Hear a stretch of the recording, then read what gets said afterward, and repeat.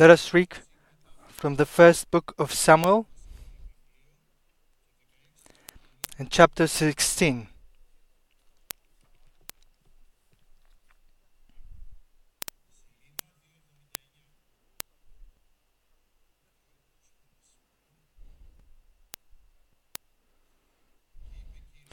Then the Lord said to Samuel, "How long will you mourn for Saul, seeing I have rejected him from reigning over Israel? Fill your horn with oil and go. I am sending you to Jesse the Bethlehemite, for I have provided myself a king among his sons." And Samuel said, "How can I go? If Saul hears it, he will kill me." And the Lord said, "Take a heifer with you, and say, 'I have come to sacrifice to the Lord.' Then invite Jesse to the sacrifice, and I will show you what you shall do. You shall anoint for me the one I name to you." So Samuel did what the Lord said, and went to Bethlehem. And the elders of the town trembled at his coming, and said, "Do you come peaceably?" And he said, "Peaceably. I have come to sacrifice to the Lord. Sanctify yourselves, and come with me to the sacrifice." Then he sanctified Jesse and his sons, and invited them to the sacrifice. So it was, when they came, that he looked at Eliab and said, "Surely the Lord's anointed is before him." But the Lord said to Samuel, "Do not look at his appearance, or at the height of his stature, because I have refused him. For the Lord does not see as a man sees. For man looks at the outward appearance, but the Lord looks at the heart." So Jesse called Abinadab and made him pass before Samuel. And he said, "Neither has the Lord chosen this one." Then Jesse made Shammah pass by, and he said, "Neither has the Lord chosen this one." Then Jesse made 7 of his sons pass before Samuel. And Samuel said to Jesse, "The Lord has not chosen this." And Samuel said to Jesse, "Are all the young men here?" Then he said, "There remains yet the youngest, and there he is, keeping the sheep." And Samuel said to Jesse, "Send and bring him, for we will not sit down till he comes here." So he sent and brought him. Now he was ruddy, with bright eyes, and good looking. And the Lord said, "Arise, anoint him, for this is the one." Then Samuel took the horn of oil and anointed him in the midst of his brothers, and the Spirit of the Lord came upon David from that day forward. So Samuel arose and went to Ramah. Let me also read from chapter 17. Now the Philistines gathered their armies together to battle, and were gathered together at Succoth, which belongs to Judah. They encamped between Succoth and Azekah in Ephes Dammim. And Saul and the men of Israel were gathered together, and they camped in the valley of Elah, and drew up in battle array against the Philistines. The Philistines stood on a mountain on one side, and Israel stood on a mountain on the other side, with a valley between them. And a champion went out from the camp of the Philistines, named Goliath, from Gath, whose height was 6 cubits and a span. He had a bronze helmet on his head, and he was armed with a coat of mail. And the weight of the coat was 5,000 shekels of bronze. And he had bronze greaves on his legs, and a bronze javelin between his shoulders. Now the staff of his spear was like a weaver's beam, and his iron spearhead weighed 600 shekels, and the shield bearer went before him. Then he stood and cried out to the armies of Israel, and said to them, "Why have you come out to line up for battle? Am I not a Philistine? And you, the servants of Saul? Choose a man for yourselves, and let him come down to me. If he is able to fight with me and kill me, then we will be your servants. But if I prevail against him and kill him, then you shall be our servants and serve us." And the Philistines said, "I defy the armies of Israel this day. Give me a man, that we may fight together." When Saul and all Israel heard these words of the Philistine, they were dismayed and greatly afraid.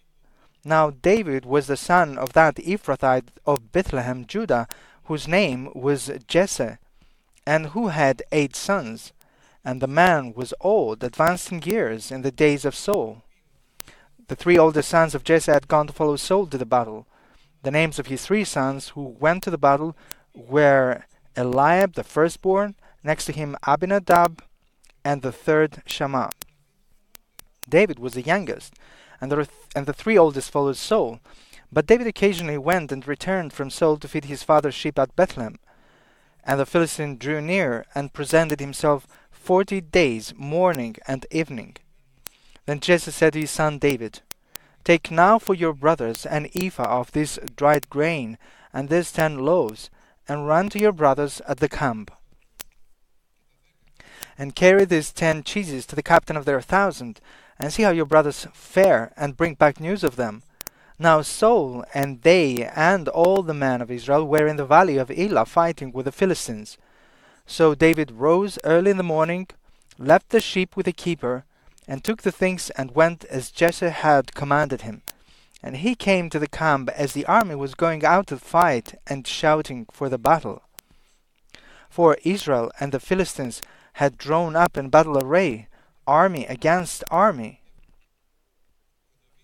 And David left his supplies in the hand of the supply keeper, ran to the army, and came and greeted his brothers. Then as he talked with them, there was the champion, the Philistine of Gath, Goliath by name, coming up from the armies of the Philistines, and he spoke according to the same words. So David heard them. And all the men of Israel, when they saw the man, fled from him, and were dreadfully afraid. So the men of Israel said, Have you seen this man who has come up? Surely he has come up to defy Israel. And it shall be that the man who kills him, the king will enrich with great riches, will give him his daughter, and give his father's house exemption in Israel. Then David spoke to the man who stood by him, saying, What shall be done for the man who kills the Philistine and takes away the reproach from Israel? For who is this uncircumcised Philistine, that he shall defy the armies of the living God? And the people answered him in this manner, saying, So shall it be done for the man who kills him. Now Eliab, his oldest brother, heard when he spoke to the man, and Eliab's anger was aroused against David, and he said, Why did you come down here? And with whom have you left those few sheep in the wilderness? I know your pride and the insolence of your heart, for you have come down to see the battle. And David said, What have I done now? Is there not a cause? Then he turned from him toward another, and said the same thing. And these people answered him as the first ones did. And when the words which David spoke were heard, they reported them to Saul, and he sent for him. And David said to Saul, Let no man's heart fail because of him. Your servant will go and fight with this Philistine. And Saul said to David, You are not able to go against this Philistine to fight with him, for you are but a youth, and he a man of war from his youth. But David said to Saul, Your servant used to keep his father's sheep, and when a lion or a bear came and took a lamb out of the flock, I went out after it and struck it, and delivered the lamb from its mouth. And when it arose against me, I caught it by its beard, and struck and killed it. Your servant has killed both lion and bear, and this uncircumcised Philistine will be like one of them, saying, He has defied the armies of the living God. Moreover, David said, The Lord who delivered me from the paw of the lion and from the paw of the bear, He will deliver me from the hand of the Philistine. Amen.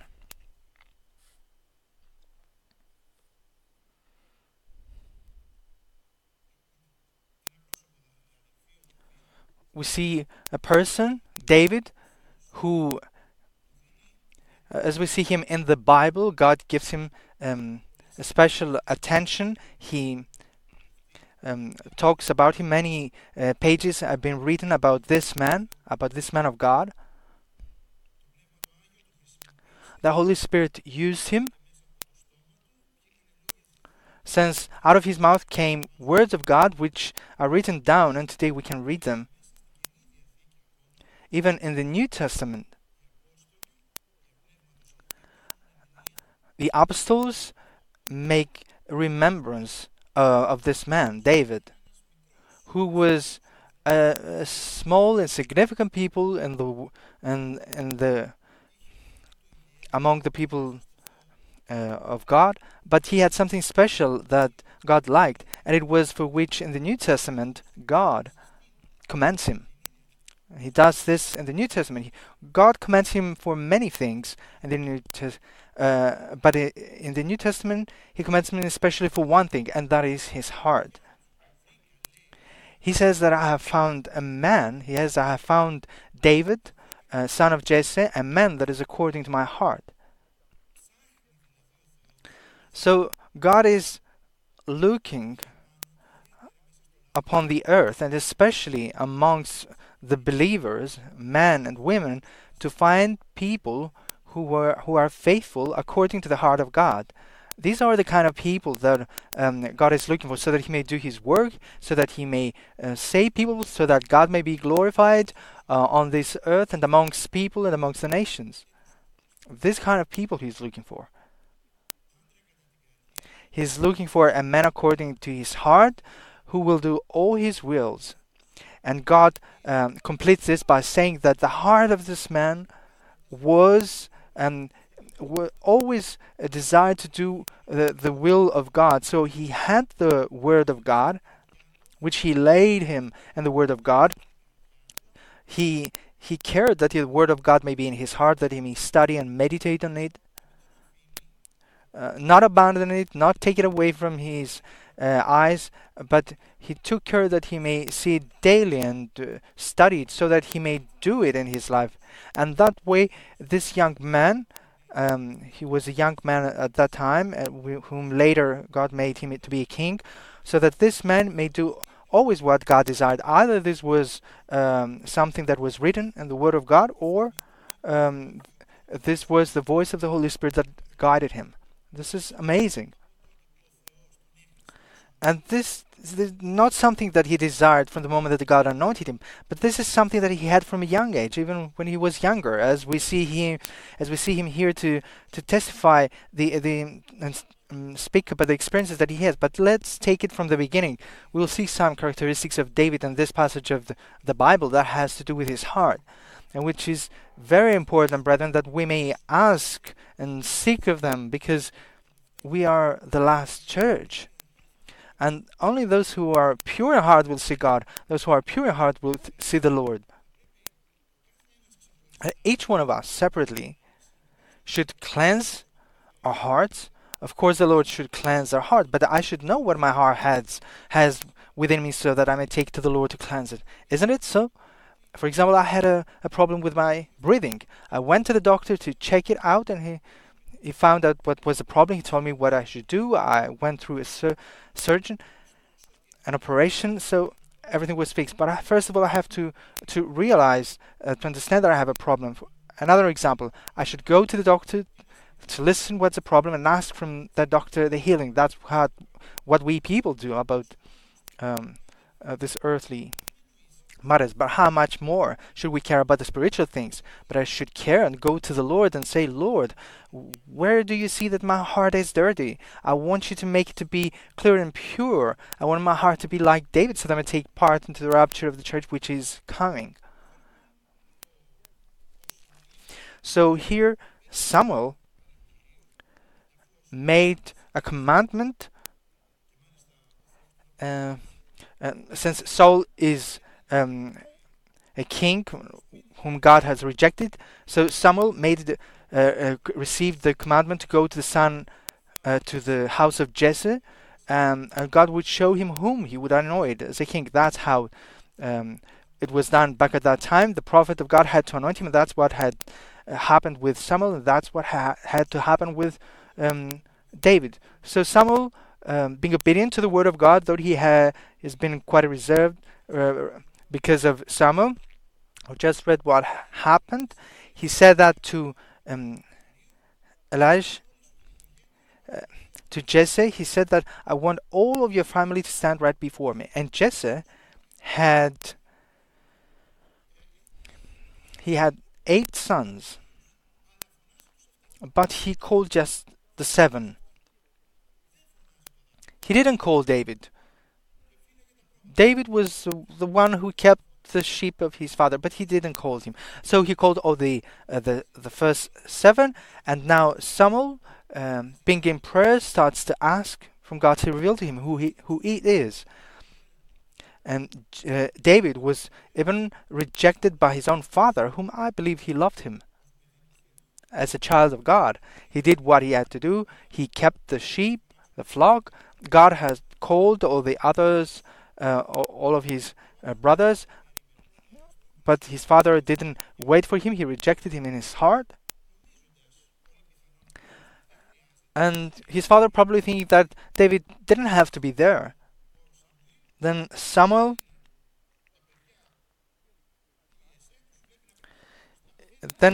each one passed by before Samuel, Abinadab, Shammah, one by one they passed before Samuel. And Eliab, the firstborn, said, and the Lord asked him, "Is this the firstborn?" And Samuel was sure that he would be this one. But because though Samuel is the prophet of God, many times he sees as a man, but God tells him, "No, do not look at the outward appearance or of his stature, because I have refused him. For the Lord does not see as a man sees. For man looks at the outward appearance, but the Lord looks at the heart." So God refused him. So the firstborn son was in his plans, but God rejected him. And this is a danger, brethren, that we, the people of God, face, that the Lord one day may refuse us. This is a fear that we have. And it is something that it should rule into our hearts. We should have this fear, so that the Lord won't refuse us when the day of the Lord will come.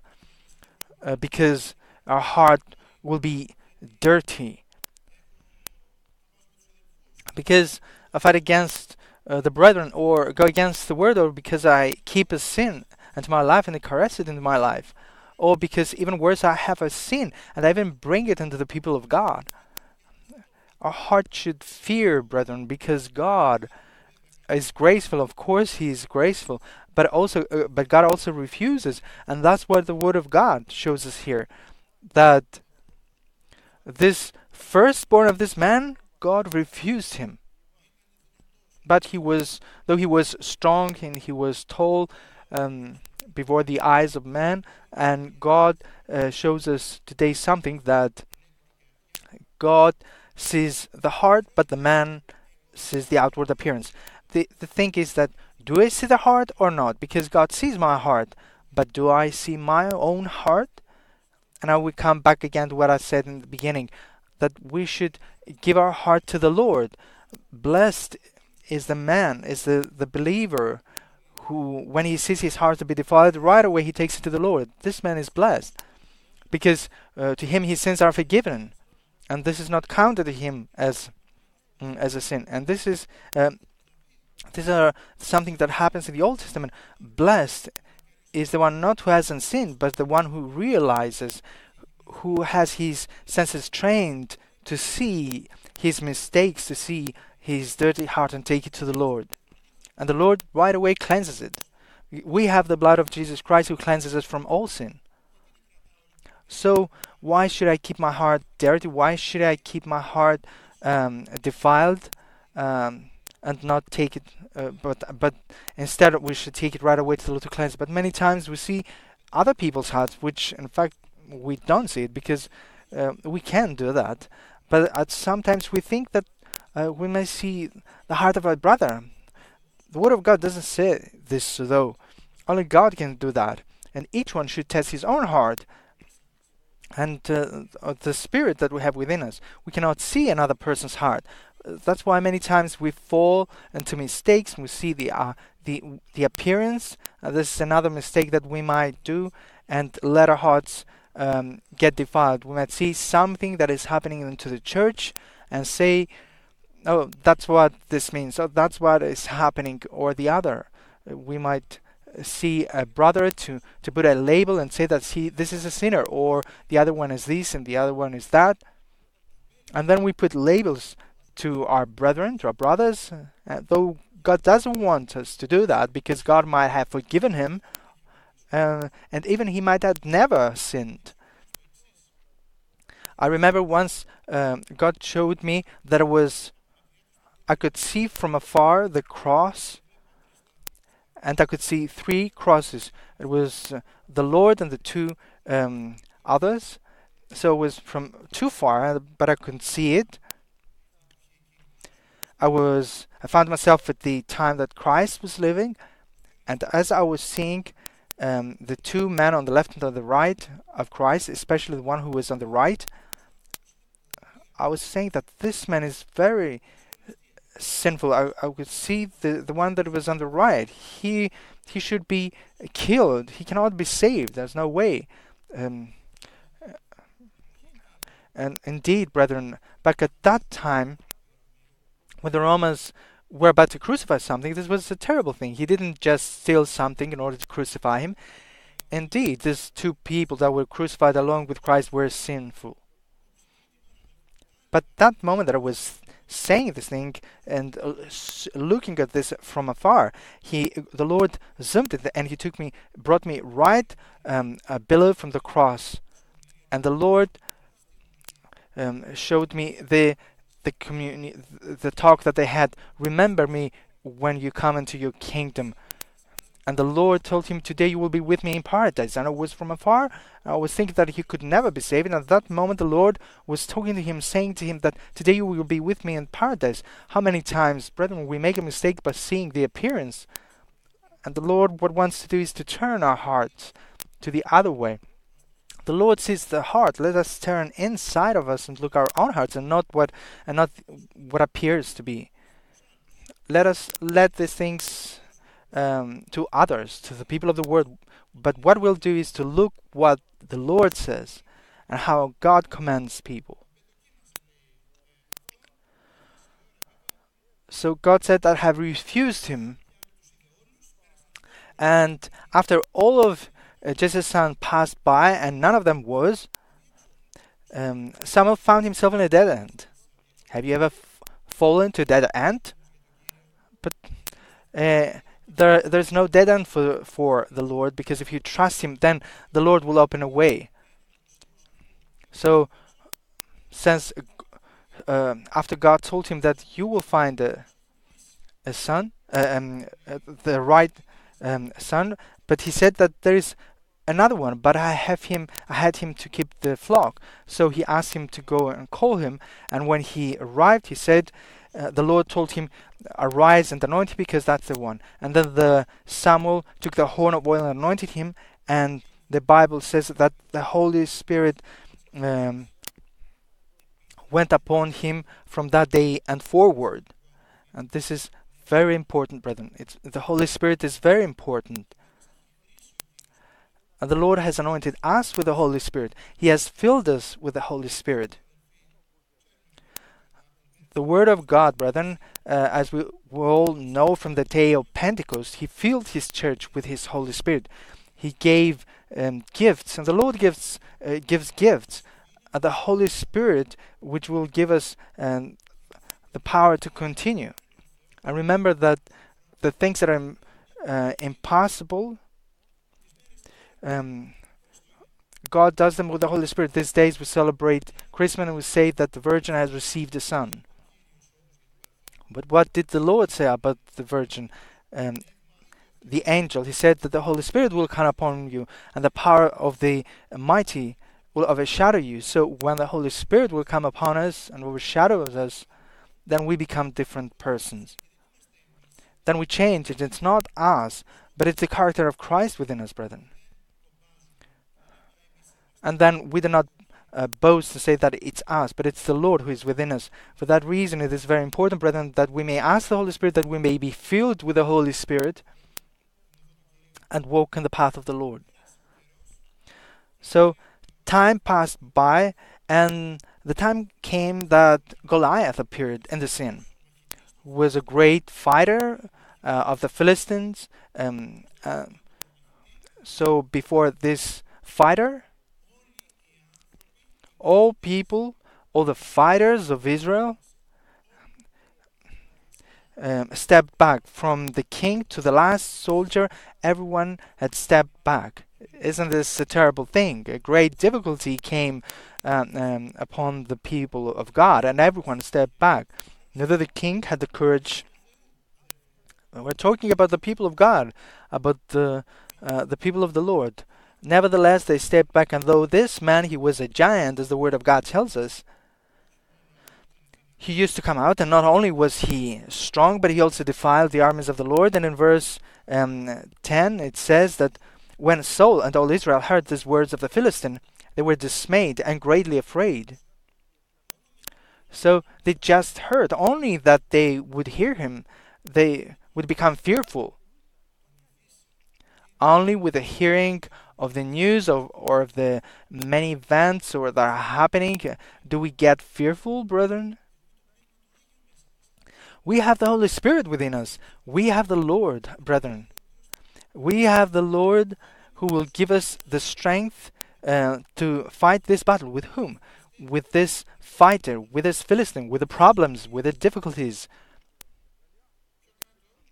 Further down, in verse 24, it says that, and all the men of Israel, when they saw the man, fled from him and were dreadfully afraid. Only that they would hear about him, they would fled away. They fled away.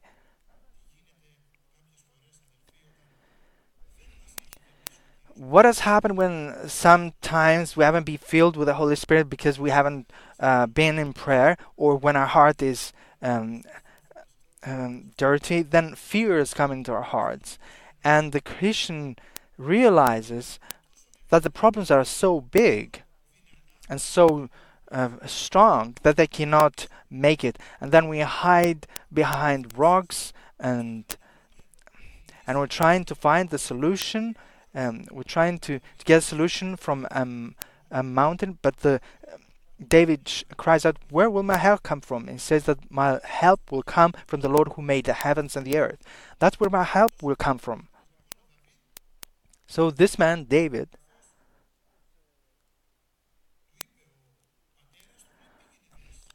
after his father asked him to go and see his brethren in the battle, their brethren were in the battle, but they were hiding, his three eldest brothers. And David, as an obedient son to his father, he didn't refuse to go, but he went. He didn't thought to say, "What, my father? He refused me when it was a time for me to be anointed as a king." But he didn't accept this thing about his father, but on the contrary, he continued to obey him. He continued to be obedient to the will of God and to the commandments that God had given him, to be obedient to his father. And not just that, but because the Lord had given him some few sheep, he said that he left him to keep her, and he went in order to go and do what his father had told him to do. So he didn't abandon the flock just like that, but he led them in a specific point for someone to keep them. So that's what the Lord has given us. We continue and keep it and take care of it and work it. And we work it.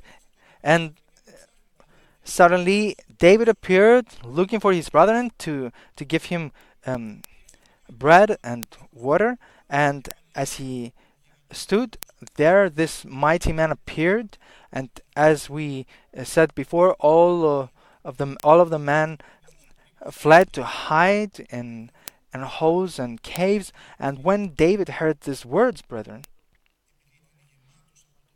because he was full of the Spirit of God, he started saying, "Who is that man who defies the armies of the Lord?"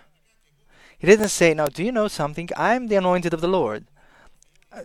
Samuel the prophet came to me, and the day before he anointed me before my brethren and my father. One day I will become king."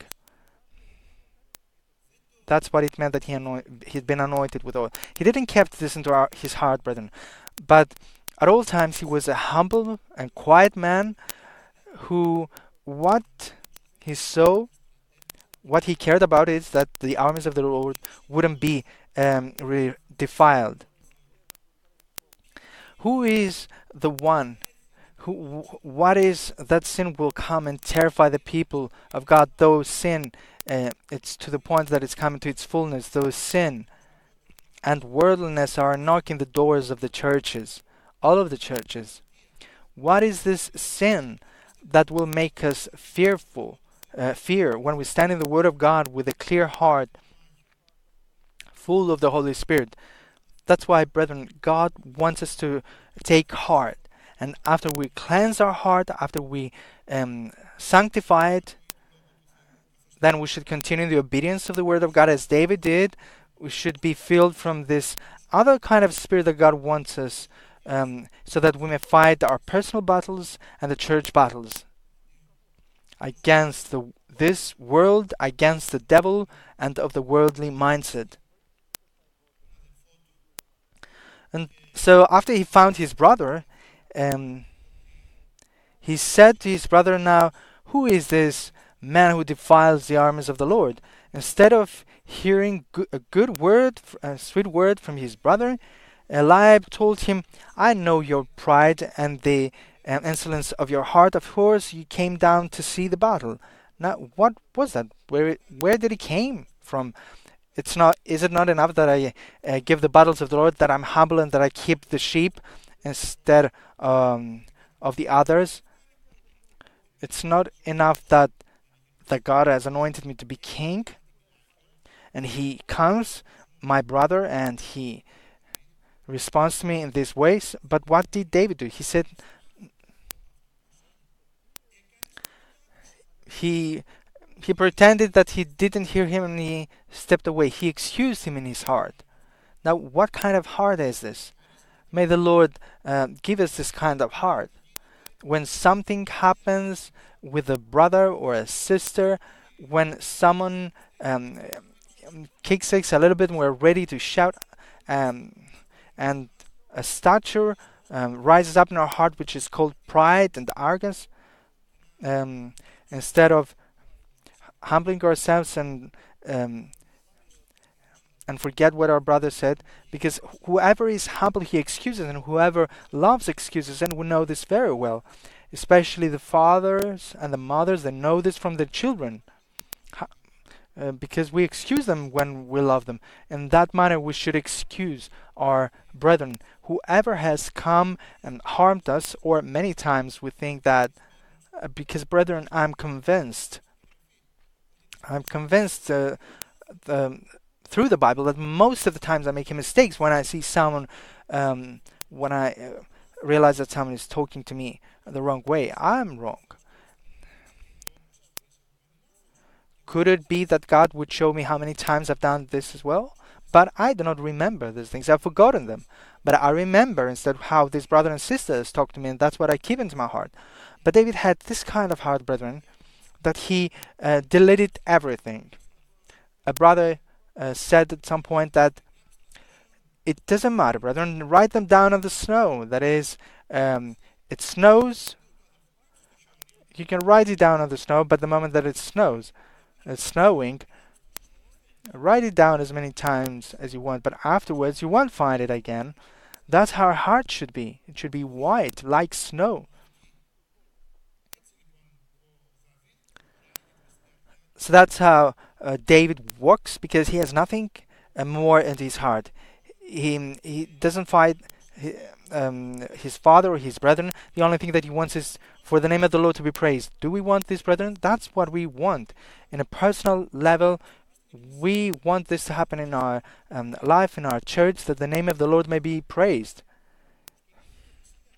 So he appeared before the king himself. He appeared before Saul. Of course, Saul was speechless, seeing a young child.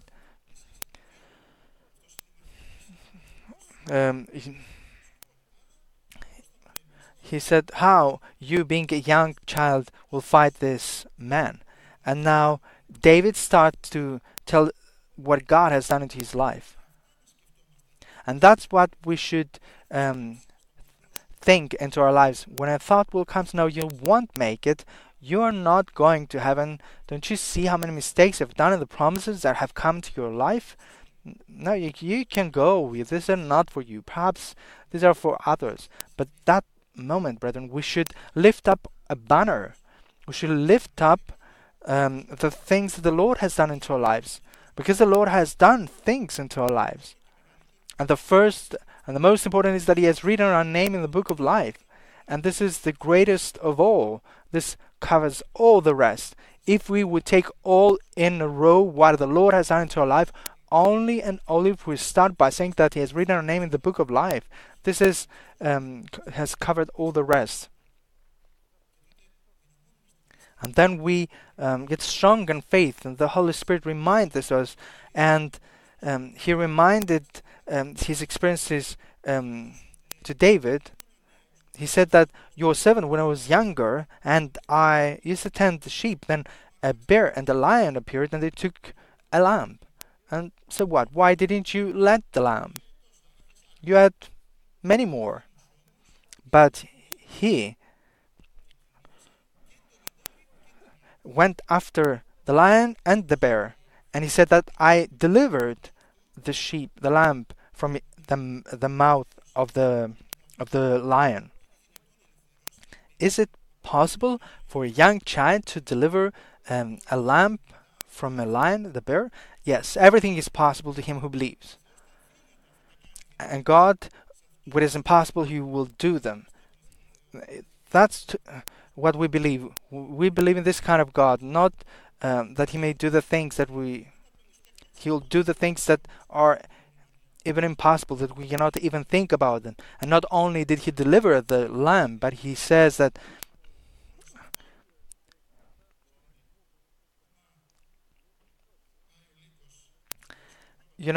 if the wolf goes after a lamb and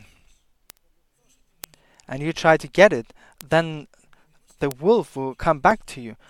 But do not be afraid, because you're not alone. And it says that your servant has killed both the lion and the bear. And David says that this should be our testimony, that the Lord who has delivered me from the lion and from the bear, He is the one who will deliver me from the hand of this Philistine.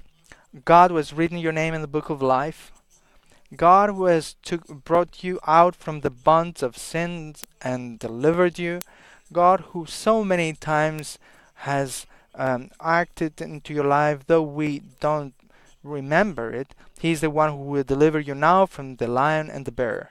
He is the one who will deliver us, brethren. And He will save us for His eternal kingdom. But our heart should be clean, brethren. Our heart should be pure before the Lord. So the moment came for this man to fight with Goliath himself. He had a clean heart. He didn't fight against his father and his brethren, but he kept his heart pure. He was full of the Holy Spirit. He held the word of God and he obeyed in Him according to the word that he had, and the moment came to fight against sin. And so he fought this fight, and we know that he came out as a victor with the weapons that he had. He had the word of God, he had the Holy Spirit. That's how we'll fight against sin. With the things that we have, we'll fight against sin. Do not be afraid whether you are young or older, whether you are a man or woman. Fight the fight of the Lord with the word of God and the Holy Spirit. But go into this battle. Do not stand back. Do not try to find a hole in a cave to hide yourself. Fight the battle of the Lord. Appear. Come to the church. Stay to the church. Come and in taking part in this fellowship and receiving the teachings and having fellowship with the brethren. Do not hide yourself. It's not you who can do it, but the Lord who dwells within you can do that. For that reason, when he went and fought, he said, "You are coming with a spear and with earthly powers, but I come against you in the name of the Lord of hosts." This name, brethren, has great power, and we should always use it. The name of the Lord of hosts. The name of Jesus Christ, the name above all names. And we should always say this: Christ save me. The name of the Lord is a strong foothold, and we should say this every time in our battles with our sin, every time, every day, the battles that we give in this life, and the battles that we give to submit this heart which cannot be submitted easily. May the Lord bless you. Amen.